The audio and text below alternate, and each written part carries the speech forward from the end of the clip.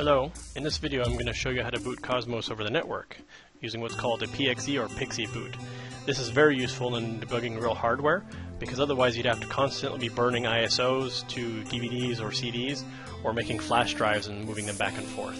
By using a PXE or network boot, you can just connect a crossover cable and have it transfer over on every build. You can continue to debug over the serial cable. In later videos I'll show this on real hardware. Right now I'm going to show you on VMware.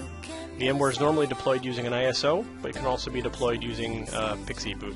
So the first thing we're going to do is we're going to load up Guess, which is our staple demo.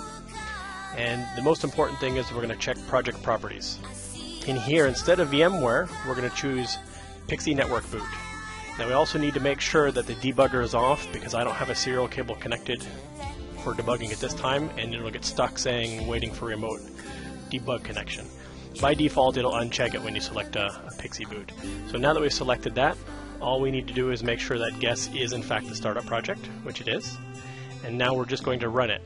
And what's going to happen is it's going to build it, it's going to create all the necessary files for a PXE boot, and it's also going to start the Cosmos PXE server. So it's all set up, it's a one-time server, it will handle the DHCP, it'll handle the transfer, everything. And after it sees the transfer is done, it'll even automatically close up. So now what I'm going to do is I'm going to come over here, and I have a ready-made instance of VMware, which is set up for network booting.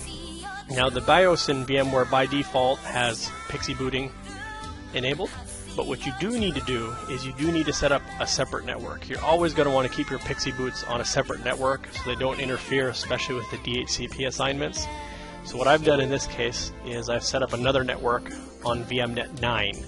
Now if you're going to do this, it's real easy to do. You just have to add a network, set it to host only, make sure it's connected to the host virtual adapter so our PXE server can talk to it, uncheck use a local DHCP service. We're not going to let VMware assign the IP address to our guest operating system. Part of the PXE protocol is we have to do it.